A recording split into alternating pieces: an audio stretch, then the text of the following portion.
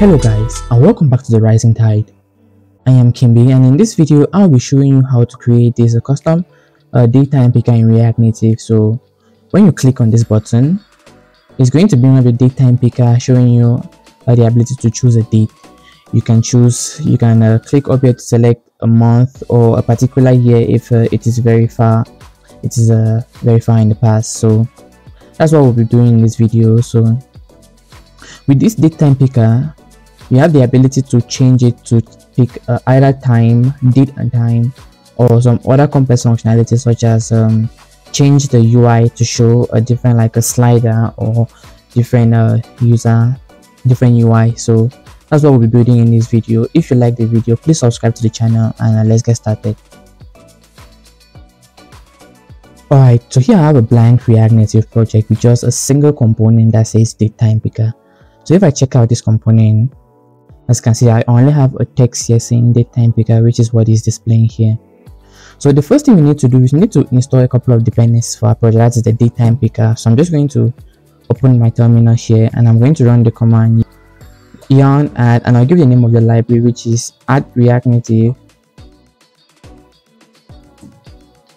community,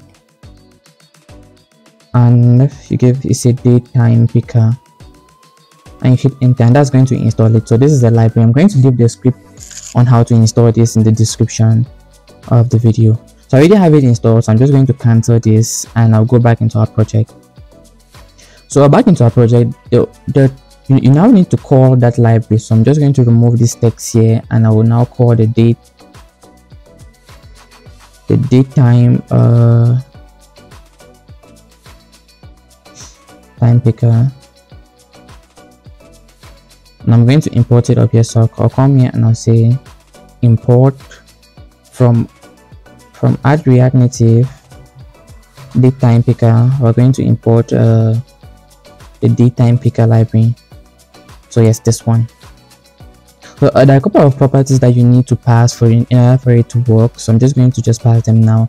The first one is the onChange function. So you need to call onChange and give it the function that you want it to run. So I'm just going to call the handle date change date change. Now create this function up here. So I'll come here and I'll say const handle date change. Now this function is going to take in two properties, which I'll pass them in a second. The first one is the event.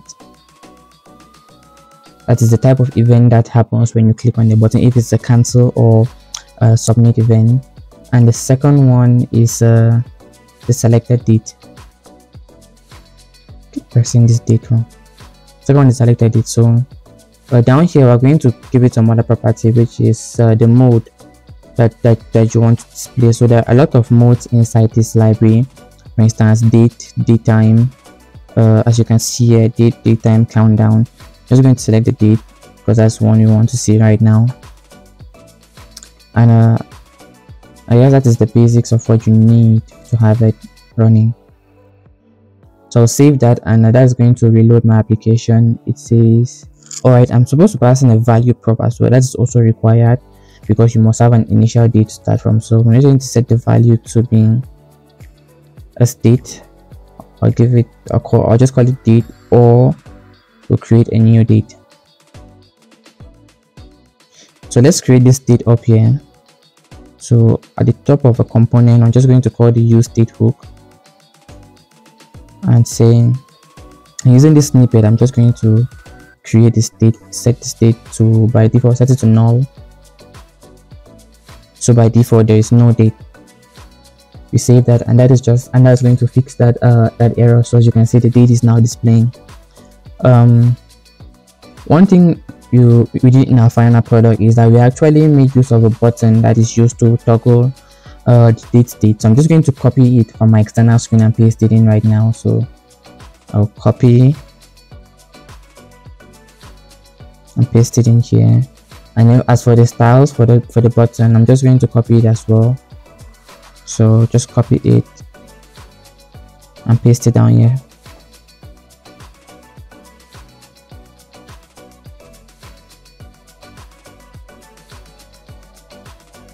and say touchable opacity is not imported, so let me just import that here. And then the function just set model. So we're going to change this here to say we'll create a different state and we'll call it show picker, because this is the button that toggles the picker to either that toggles this picker library. So I'm going to set it to by default to false. And down here, when you press on this button, I want to change this function to say show picker to true. So we set show picker to true. So this is like a simple button with a style that has this text inside that says open date picker, and when you click on it, it's going to open this date picker library. So I'm going to save that now, and that should fix all of our errors. So if I cancel this, you can see this is that button being displayed. So down here we need to now pass in our conditional ranging so that our button can work. So down here I'm going to say if show picker, we're now just going to say it should open this component. So I'll wrap it inside this curly braces and I'll push this up.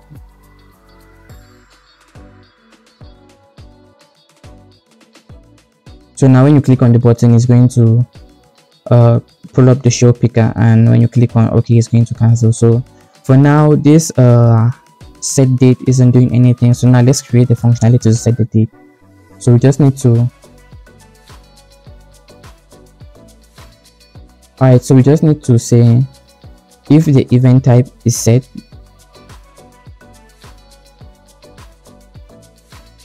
is equal to, because like I said, there are three different events. There is set, there is dismiss. When you click on cancel, the dismiss is going to run, event type is going to be dismissed. So we'll say if it is a set function, we're going to create a new date. So okay, current date is equal to selected date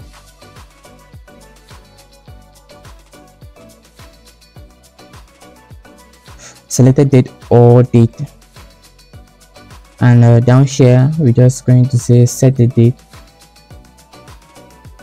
to that current date.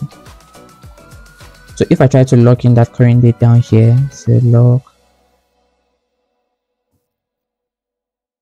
this current date, and if you check the console, ignore all these other warnings. This is a practice that I was doing before.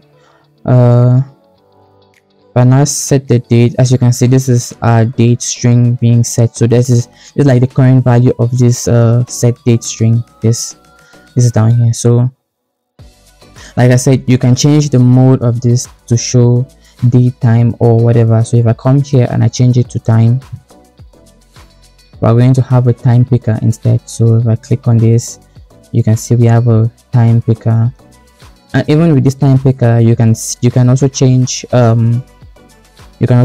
the type if it's 24 hours. So there's a property called if it's 24 hour, which you can set to true or false. So I'm just going to set it to true.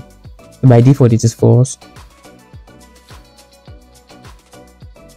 and then if I can't click OK, if I click on it again, it's going to bring in a 24-hour timer. So I don't know if it's alright. So after setting this date to the current date, what we need to do is we need to remove the show image picker. So we need to set show image picker to false. If not, so we're going to have errors after closing it.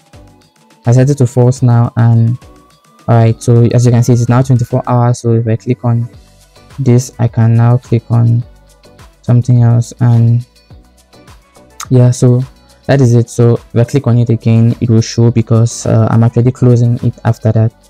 So I can just click like 20, 100 if you're like in a French or in a military country, I don't know. So yeah, so that is basically the gist of it. So if you want to change some of the handlers, you can also have other event handlers such as on touch cancel, on touch cancel, on touch end, on any of these events. So you can attach any of these events to it. You can also change the text of the button. Alright, so this is here, it says okay and cancel and okay. So you can also change the text of it to say something else. So if I come here, confirm BTN text, I can set it to something else. Say confirm instead of okay, I can set it to confirm. And a similar thing, I can set this one to dismiss. This one will be cancel BTN text. So here you can customize this button text, the button text. You can also change the color and everything, but for some reason those customizations are not working on my emulator. But I'm sure if anyone has any fix for that, please let me know in the comments, and I'll really appreciate it. So that's basically the gist of it. Thank you guys for watching to the end, and please subscribe to the channel, and I'll see you guys in the next one. Thank you and bye.